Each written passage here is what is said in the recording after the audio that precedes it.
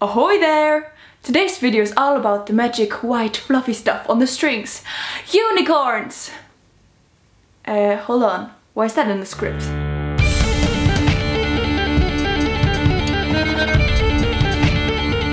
But why do we need cotton? Apart from the fact that it is super practical to put into your ears whenever you hear a hurdy-gurdy play. I'm sorry, my Gurdy maker wanted me to tell this joke. Cotton serves two big purposes. The first, most important, is the sound. Here's my melody string without cotton. And here's it with cotton. The cotton gives more friction to the wheel and the string and makes it sound like a soft violin bow. The second practical thing is that it also protects the string from getting worn down by playing. So how the hell do we put it on the string? First of all, we have to take off the old cotton from the string. This works well if you gently scratch it with your fingernail.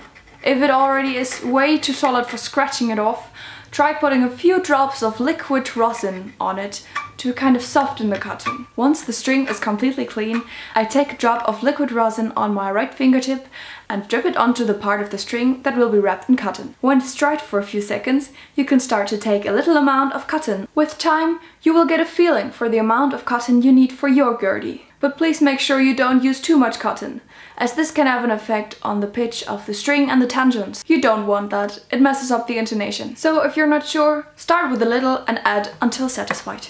Wrap it around until it's neat, tidy, even and very compressed. Often it will wrap around by itself. I just use the tip of my finger to make sure that there's no cotton going to the sides, and I don't touch the wheel by doing so.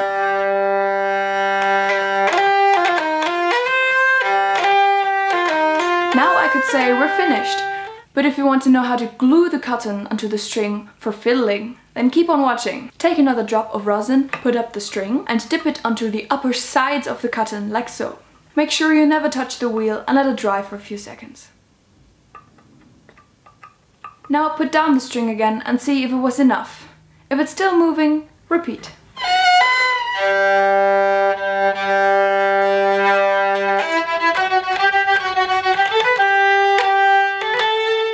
Alright, now we're good to go. So, how do we influence the sound with different cotton and ways to put it on? Depending on your Gurdy, the string pressure you like to play with, and your personal sound preferences, you can use more or less amount of cotton. So, what kind of cotton does Patty use?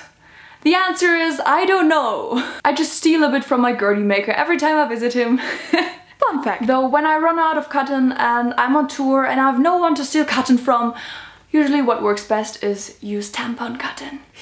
She said tampon. No joke, I know Gurdists that only use tampon cotton. Guys, it's not embarrassing anymore to ask women for a tampon. Come on, gender equality, we're in the 21st century! But if that still sounds weird to you, normal cosmetic cotton will do too.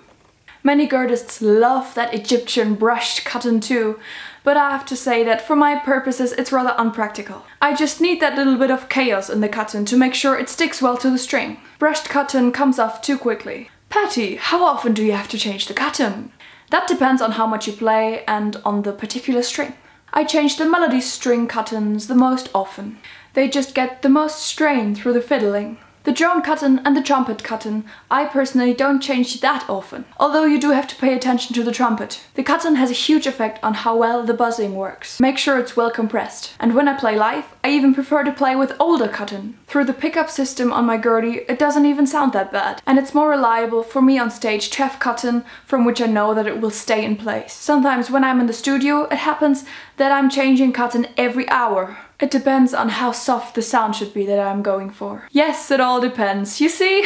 And what I just showed you is just my favorite way to put on cotton right now. It might be completely different in 2 years. Find your personal style how to put on cotton and work out what works best for you. By the way, if anyone has questions about liquid rosin and rosin in general, put that in the comments just as usual and I will make a video about it. Alright guys, I hope this was helpful and I will see you soon. Bye bye!